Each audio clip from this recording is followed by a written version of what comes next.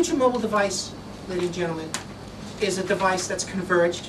It's typically going to be a smartphone or a wireless PDA, typically being able to handle many, many different functions. But WiMax is for data. Its main purpose is for data. And this company here, BSeam, is the leading company making WiMax silicon for all types of form factor devices. Pico chip is actually here in China, and it's a UK company. Sequens is a French company. We'll talk a little bit more about Intel, but there are actually over 50 companies with fixed and mobile WiMax chips. Fixed means it's wireless, but it's fixed at a position. It's not movable. Mobile means you can actually be in a car, in a train, and be able to get a decent quality of service with the wireless technology as it's moving. So that's what, and quite honestly, people are deploying fixed right now, and they have been deploying fixed for at least a year and a half, but mobile is really the future. Why have fixed if you can do mobile? Because mobile can be fixed as well, but if you have the capability to be mobile, that's best. Next, I call it dragon chips, essentially. A bunch of companies going after the dragon. Mobile WiMax. Now, let me ask you a question. Let me ask you a question. So, is WiMax going into the developing world, or is it going to the third world? Because I think I just talked about the United States, how it's going to be a WiMax country. What about the third world? What about the emerging markets around the world? Why do people want WiMax? Because cheaper to deploy?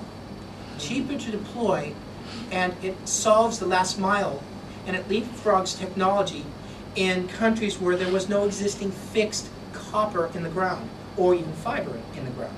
So think about this. I don't need a DSL connection. I don't need a cable connection to get high-speed broadband services in and around rural communities, around third world countries, or around any place. America has plenty of places where you can't get wireless. So the bottom line is, now you can get wireless because it's coming from the air. Actually, but honestly, wireless still depends on wireline, doesn't it, actually? But generally speaking, this technology is cheaper to deploy.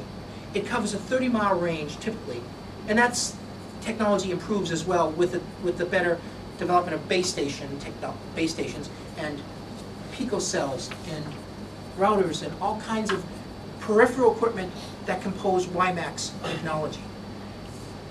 But it will go into the emerging markets. I predict that India and China will be the two largest countries in the world deploying mobile WiMax. Again, my prediction, that's just my prediction. Next.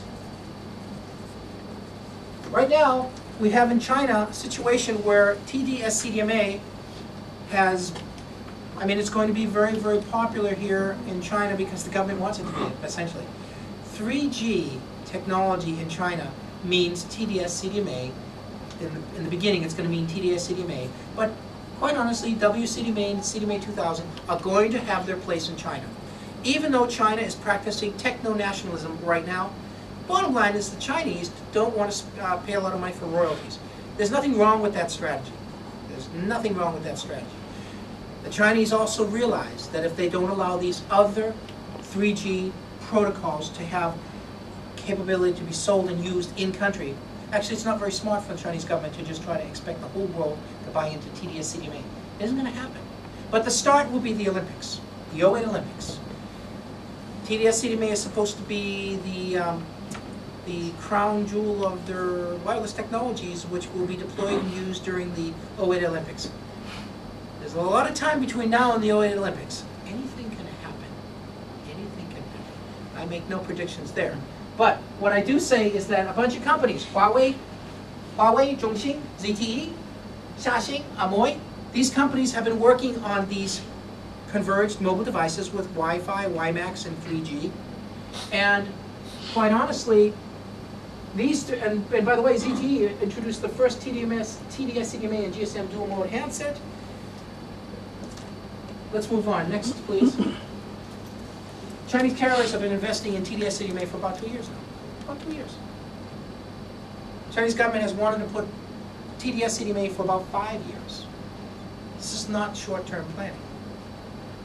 And China Telecom, Netcom, and China Mobile They've been running rural trial TD-SCDMA networks in a bunch of provinces, and China Mobile has won the first 3G contract. Sorry,